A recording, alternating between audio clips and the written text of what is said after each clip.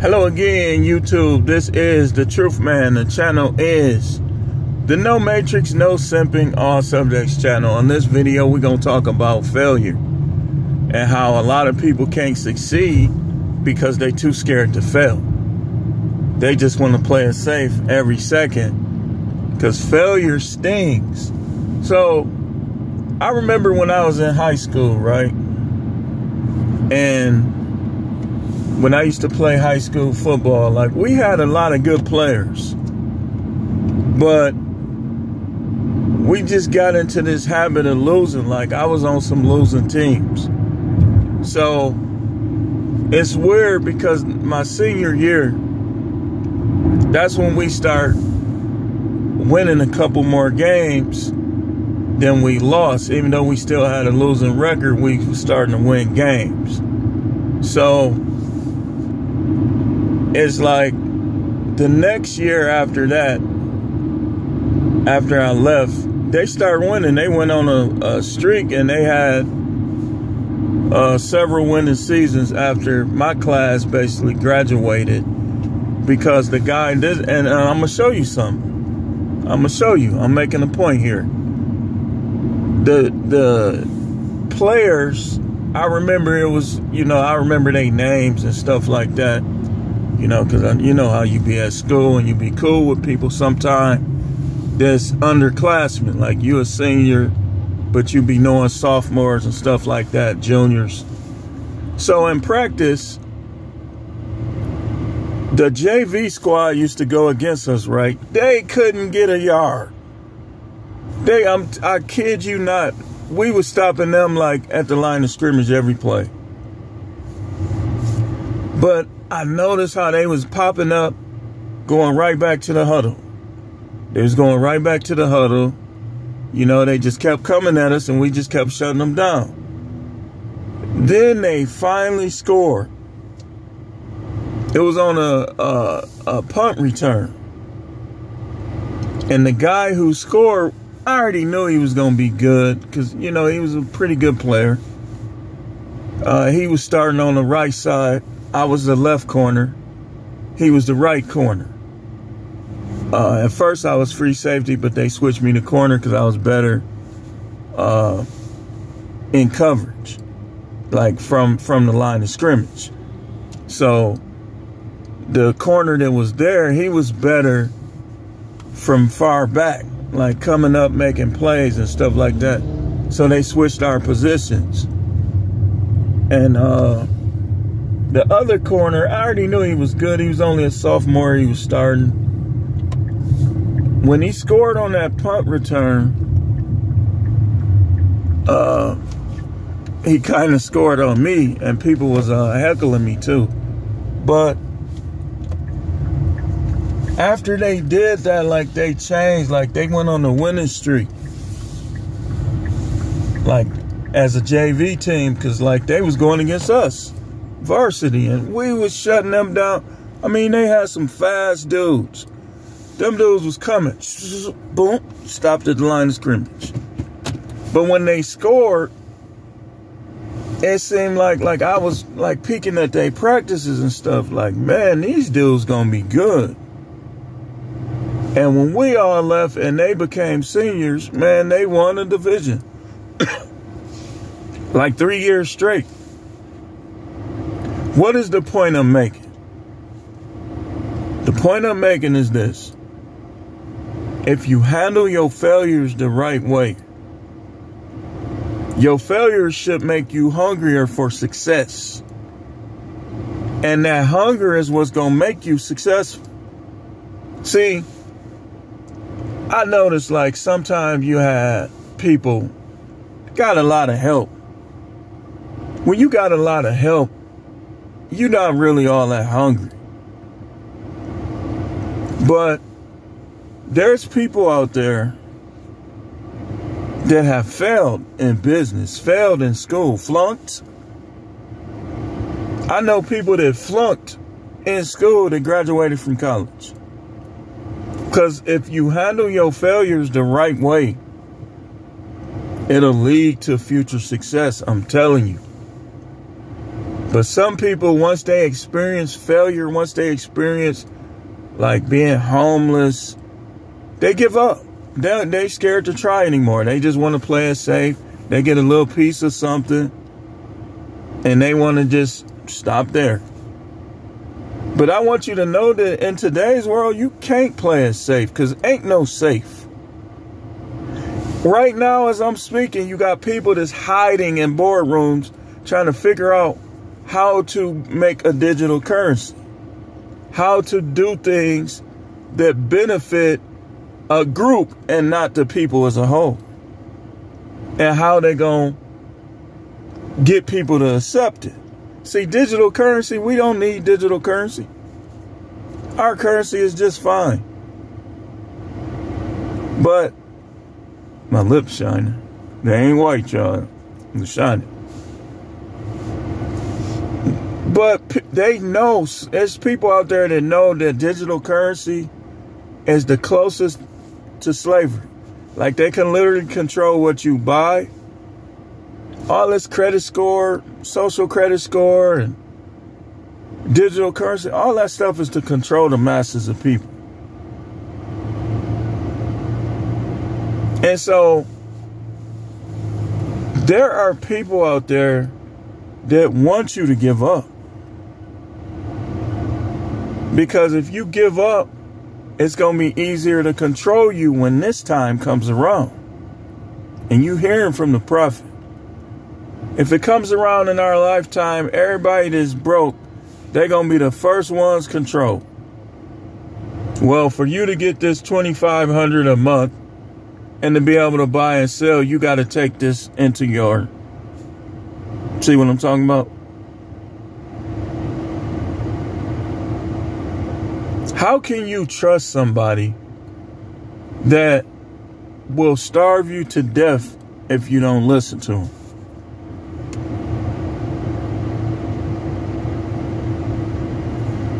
It's going to be tears. That's what the Bible was talking about in Revelation when it said he'll wipe all the tears out of their eyes. This is what I believe based on my revelation, the mysteries revealed to me, so on and so forth. I believe the Most High is going to, when we get to heaven, we still going to remember earth. Because remember, they remember remember how long before you avenge our blood? He going to let you have selective memory. He going to let you remember what he wants you to remember. So I believe a lot of people, when they get before him, they're going to be crying like, what about my kids? Like, my kids still down there. He going to wipe the tears out of your eyes. People going to know their kids is going to starve. And they're going to be forced to pick their faith or their kids. And some people going to pick their faith. It's going to be, I'm telling you, man, ain't no chosen faith. It's the faith who believe in him above. And I'm going to show you why. Because all them people, remember the people with the palm branches that the scripture talked about? They all had different beliefs, but they had one thing in common. They was not finna go against the Most High for nothing in this earth. And they made it because of it. It's going to be Jehovah's Witnesses that say, I ain't taking that mark. It's going to be Muslims that say, I'm not taking the mark. Y'all ain't got me fooled with that Christianity stuff. And nothing against Christianity. A lot of people is in heaven right now that held Christian beliefs. But if you expect me to believe that that's the only way people going to get there, then you must think I'm an amateur like these other dudes. And I don't care how many subs you got. If you think Christianity is the only way people going to make it, I question if the Most High even revealing a whole lot to you. The mark of the beast is going to... So you basically... Come on, man. You know what? I ain't going to... Let's stay on failure. I was finna go all the way on a whole nother subject. Let's get back to talking about failure. Like I said in the short, All these cute phrases. Failure is not an option. But some of the most successful people of all time failed. They failed. People look at the Messiah, his life as a failure. Wasn't no failure. Look how many people made it through the things that he said. Wasn't no failure. But when he was on the earth, he only had 500 people following him. Everybody was with the Pharisee. That's how it be. The person that gets rejected the most is usually the real leader. And the Most High had to show me that. Broke me down like a baby.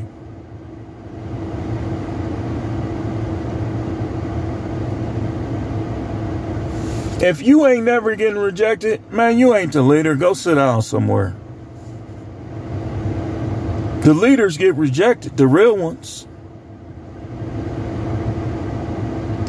Just like the Antichrist when he comes, the false Messiah, the son of perdition. They all gonna be like, he solves everything. He's the greatest. And this, we came up with this technology. You ain't come up with nothing. You still in the Most High's technology. That's the delusion.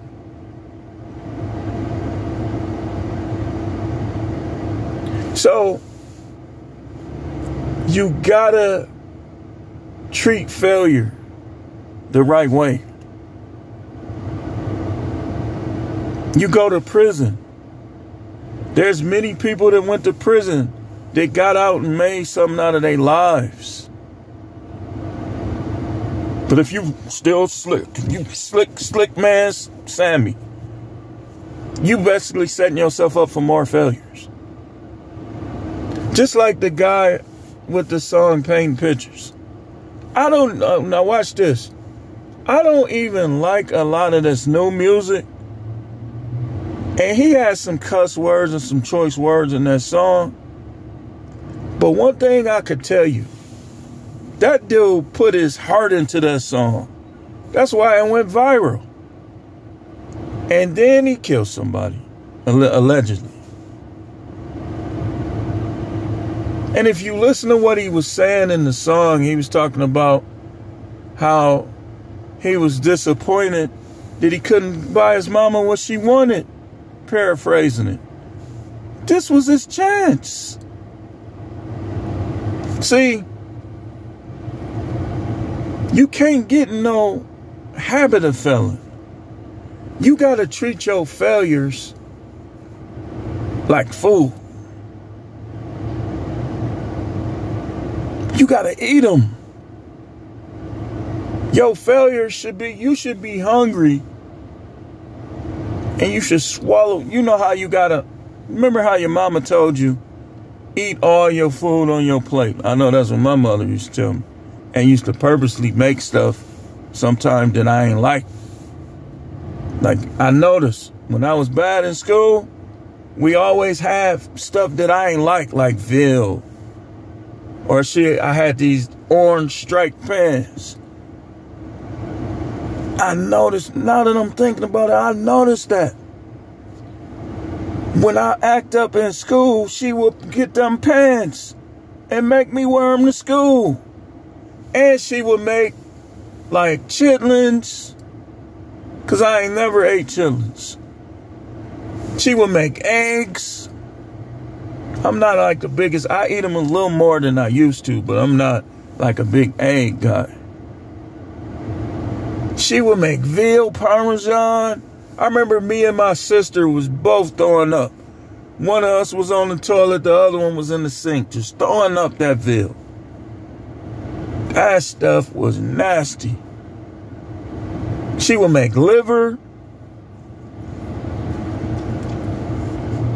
And it's like, you would want to play the game, you would want to do this or that, so you eat it up.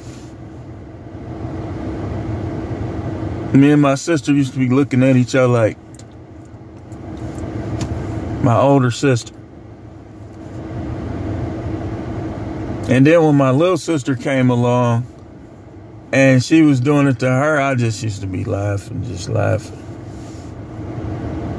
Her little face was the same way. I thought it was hilarious. You know how you go back and forth with your little sisters and stuff? I just used to think that was so hilarious. My little sister used to come up with anything not to eat. So, but you gotta eat your failures so you can go to the next thing. My next thing was when she was making stuff I didn't like. My next thing was I wanted to get back on the game. I wanted to go back outside. But what do people do now? No, that's not the solution. If you're dealing with bullies, if you're dealing with failure, you conquer it. Don't give up. And I'm not making fun of people who did that, but still, that's not the answer. So, failure is an option.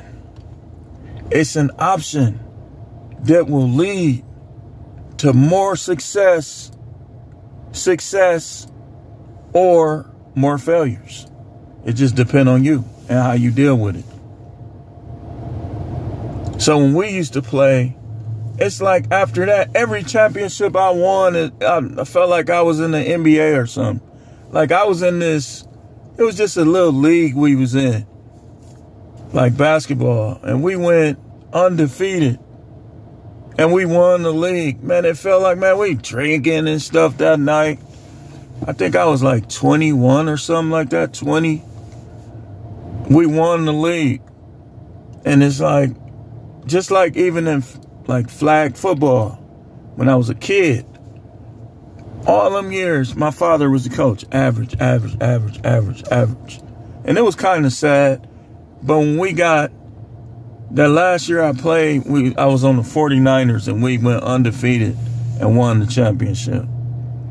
And we was a bunch of little kids. We was jumping up and down. Boy, we was celebrating.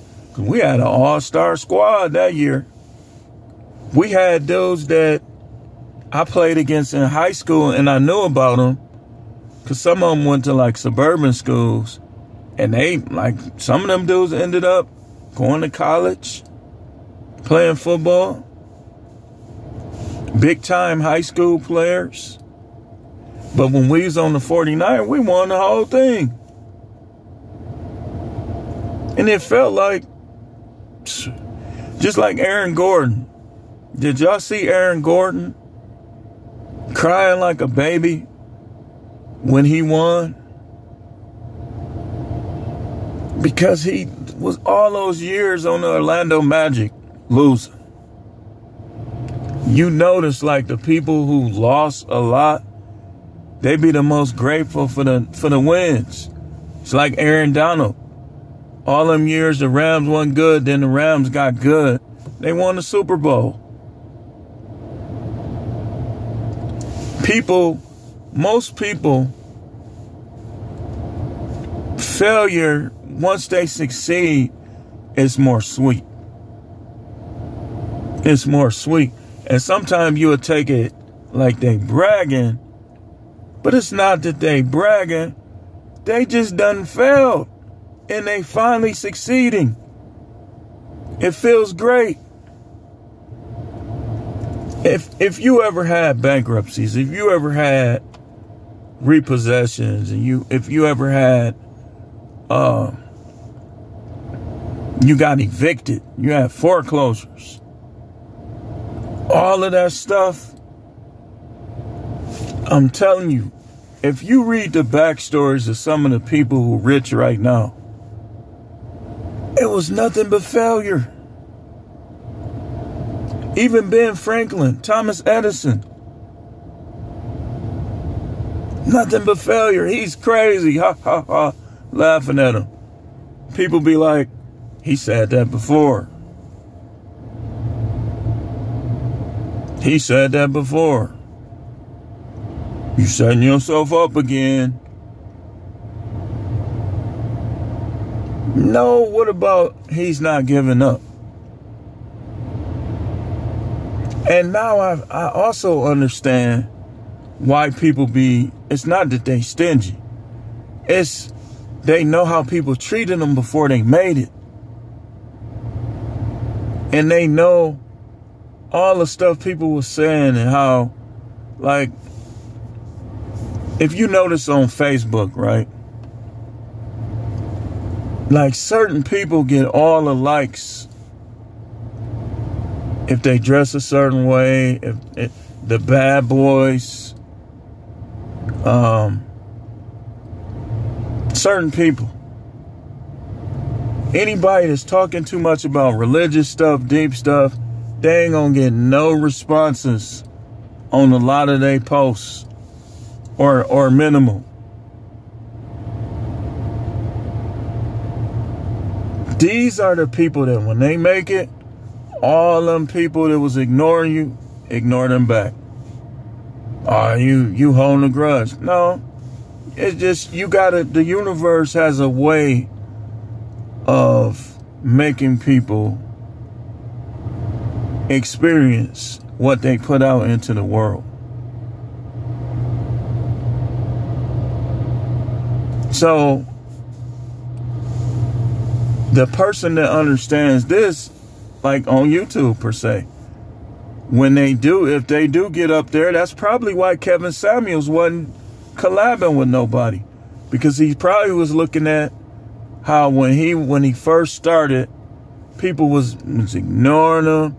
It was only a couple people that was dealing with him, so on and so forth.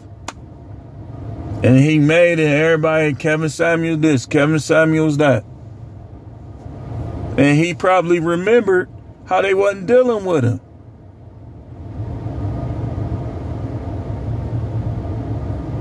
So, when you fail, you just got to find that thing that's going to lead you to success. I would say, in terms of what we see, all this news, all the economy, use that as motivation. Let that make you more ambitious. Don't let it make you, well, the economy finna fail anyway. The mark of the beast, the mark of the beast, the mark of the beast. You don't know, the mark of the beast, we could be 50 years away from that. We could all be dead by the time that comes. The U.S. could not even be a country. People don't like us like that. You don't know when that mark of the beast gonna come. You gotta, like he said, remember the 10 virgins parable. 5 of them wasn't ready because they thought they didn't need to be ready. The other 5 stayed ready the whole time. So the people who wasn't ready, they expected the people to help them that was ready. But the people they expected to help them, they were laughing at them. Man, I'm finna have fun. I ain't doing that. They probably laughed at Noah too. We don't know how many times Noah tried to build that ark. No, for all we know, the way the Most High worked, Noah probably tried to build his own ark and failed. And then the Most High helped him build it. That's how it be, man. I'm telling you. Just like 100 years from now, I guarantee you this right here. There's some of the people listen to right now, they ain't gonna be listening to them 100 years from now. They gonna be finding people's stuff and comments and sayings that wasn't popular during their day. That's why if you making content, just keep making content. Don't worry about numbers. If you like making content, just keep doing it. You never know. You might be helping somebody 150 years from now. I might be helping them. Like,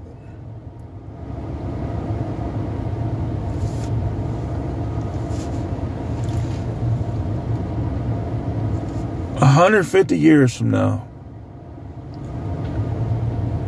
people are liable to view you more as a prophet than people in your generation.